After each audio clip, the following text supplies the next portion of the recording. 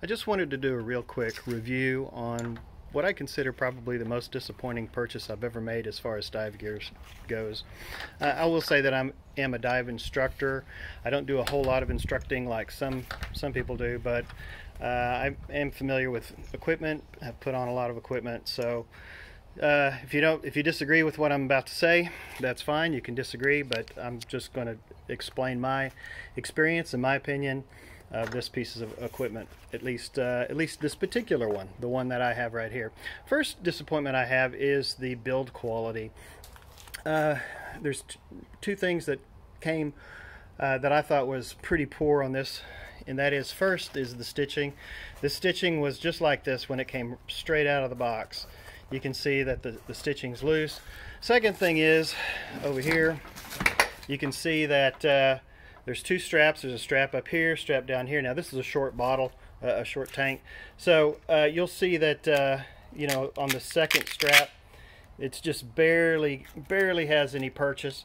When I was out in the water using this, it was more than once this thing would come loose and the tank would be floating.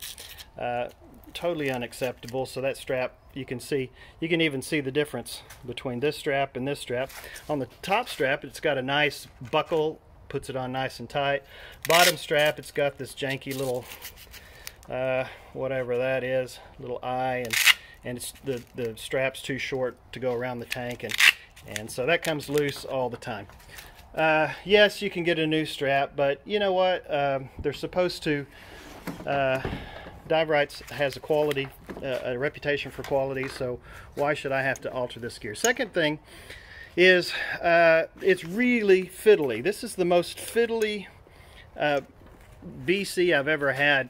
You'll notice that it's got this webbing, and some people may like it, but I don't like it because it is so easy, as you can see, for this thing to get twisted around, and then you're trying to put on the BC. Maybe you've got some other gears, some weights. Same thing on this side. The hose can go around, get underneath the strapping there. There's a whole lot of different strapping.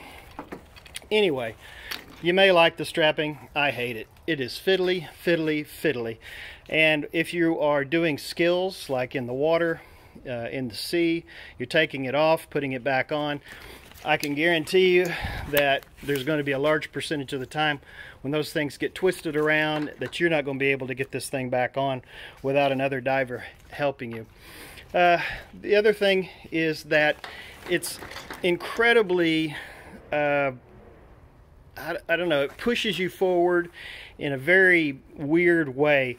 Matter of fact, if you're doing a skill where you're on your knees on the bottom of the sea, or you're doing something upright in the water, it is almost impossible to get this thing to sit upright, to get your body upright with this thing, because it has all the, I don't know, just the way it's balanced and where the air goes, it just pushes your head straight over forward.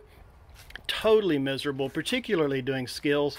If you're doing a skill on the bottom, you're always, you know, face into the sand. If you are doing a skill where you're supposed to be upright in the water, again, your face over into the sand.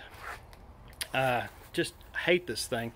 And yeah, so you know, I would recommend, if you're looking for a BC, you're looking for something space saving, you know, unless you just like this kind of thing, you like the webbing, you don't mind it getting all twisted up, you don't mind having face forward, that's fine.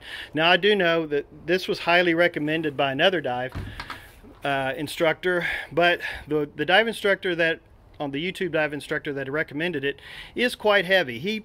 He probably has a lot of buoyancy on the front side of his body just by virtue of having all that extra weight, because fat does float.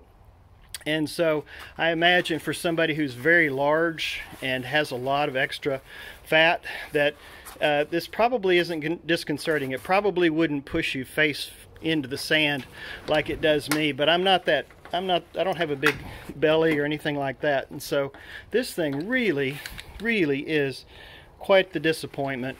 So for whatever it's worth, you can like it, dislike it. For me, this has been an enormous disappointment. And so you might want to try before you buy on this thing. All right, see you later. Bye.